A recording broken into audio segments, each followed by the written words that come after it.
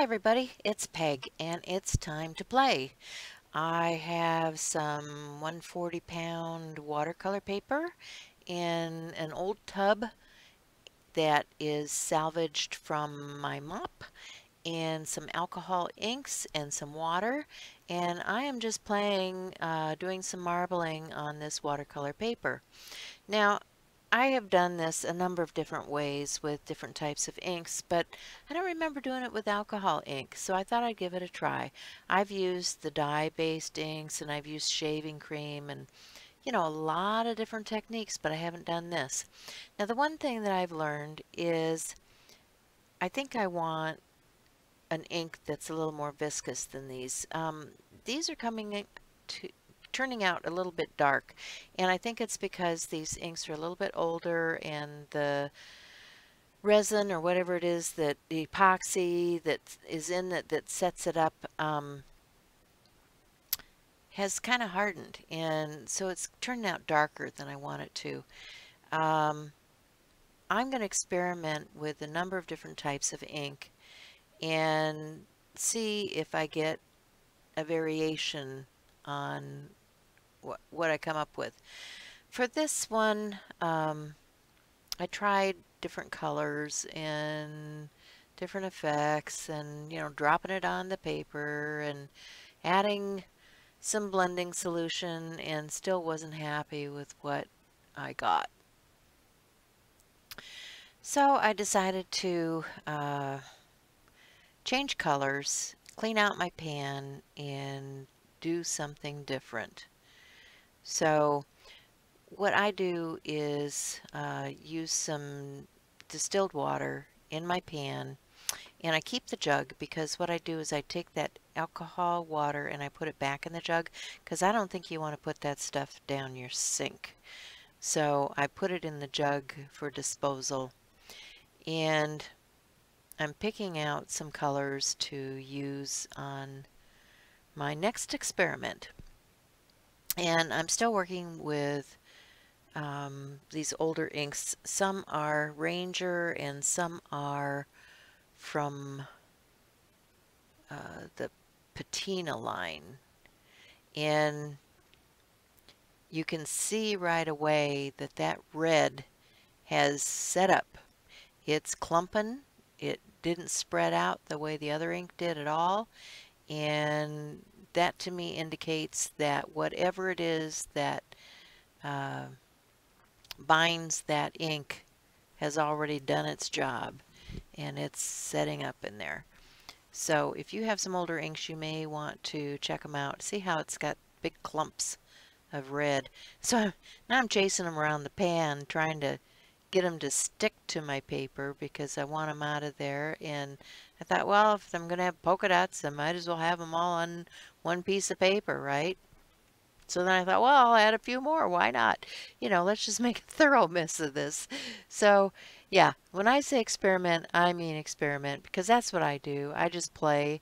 You know, it's sometimes happy accidents come about when you do this, and you're going to see that later on in my play because, yeah, this isn't the only thing that I did, and yes, I did find a happy accident.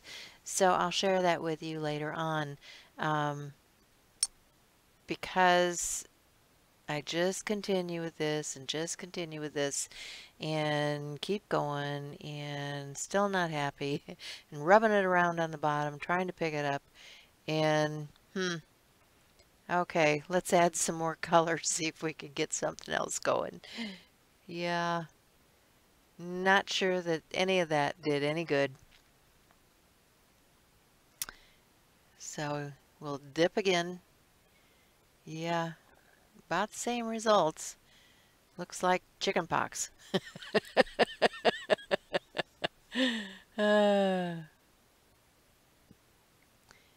Anyway, let's skip on to the next session.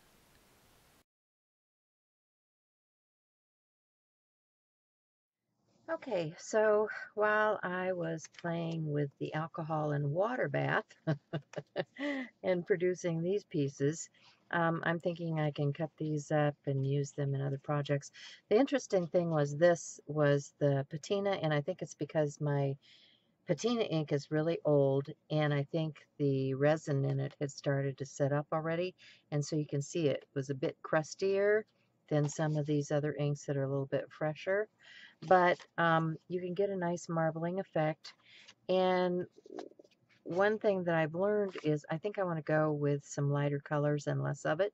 I can always dull this back with a little bit of paint, but these to me are a little brighter than what I was hoping for. So, you know, they'll end up being some kind of art that I use, but this was just an experiment, and that's what I do. I experiment with a lot of these things. This was 140-pound watercolor cardstock. Okay, now, the other thing I wanted to play with today is Yupo. So I have this big pad of Yupo. It's 74 pounds, 10 sheets, 11 by 14, and what I did is I cut it up into some usable pieces. So I started playing with this before I did the marbleization in water technique, and I've got a couple of stencils here that have been drying. This is just a fruit box. I've got some tissue, some deli wrap paper down in here. My whole box fell over while I was doing the other thing, so you can see the blue kind of migrated over here. Oh well, you know, it's an experiment, right? So I'm going to lift this. I'm sure it's not dry all the way yet, just because it's going to take a while to dry completely, but that's okay because I want to reveal and show you what's underneath here. So there's one, and here is the other. And now that the plastic is off the top, I'm sure that this is going to dry a lot easier. Now, okay, so this is sort of an epic fail, and learn from my mistakes. I obviously am too anxious to get in here and do this. You really need to wait for this to dry. You can see that all of this kind of migrated together. It's still not even totally dry yet. So you want to leave the stencil in place. This was starting to come along. I like what's going on, but and it's not a total loss. I think I'll come back in with some alcohol markers and put the poppies back in here because I think it's got some potential. This has some potential too, but you can see this is really way wet, and I should have left the stencil in place. So that being said, on this one, I'm going to put that stencil back on top if I can and let it sit overnight and see what we get. See if I can get this lined up again. Not there. Which way was I going? This way maybe? Yeah, I found it. Okay. So I'm going to put this stencil back down and just tap that in place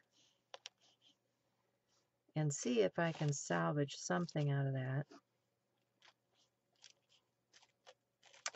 And then, and I can see it's making contact here. So I will take photos of that tomorrow when I pull that off. And we will both see what patience gets us. And then, in addition to that, I'm going to leave one on my work desk and let it dry. So let me do that.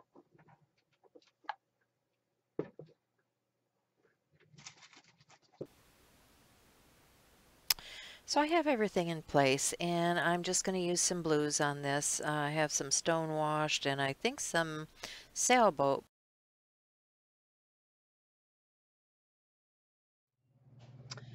Okay, so here's the big finale and the big wahaha surprise, because when I was cleaning things, remember these two? This was the one that I put the stencil back onto, and it's still wet. I don't know if it's going to take a week or a month. And then this one, too, with the poppy, is still wet. And so I'm going to let this dry before I come back and do a little pen work on it. So I'll set that aside. I've got a fan going over there. But what I did discover was when I was cleaning up my stencils, I was using this hand sanitizer. And I happened to put a piece of Yupo down with a stencil with the hand sanitizer. And look at that nice pastel background I got by using the hand sanitizer. So I thought, well, that's kind of interesting. Let's see where we can go with that. So, okay, this was that other original piece, and I came back in with the ink tool to this one, and it's still wet because I had to move that ink around to get the stencil impression because it was still too wet and the ink was still migrating. Then I discovered what I did here is I painted my Yupo paper with a paintbrush.